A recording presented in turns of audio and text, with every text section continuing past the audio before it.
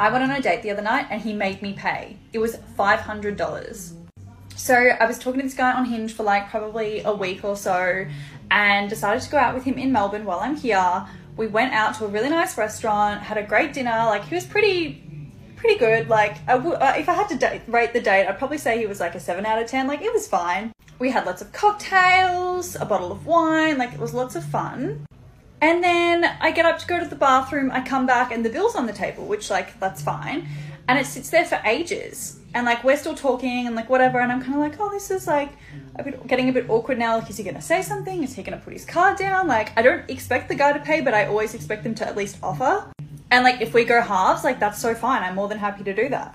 Anyway, eventually the waiter comes over and she's like, are you guys ready to pay?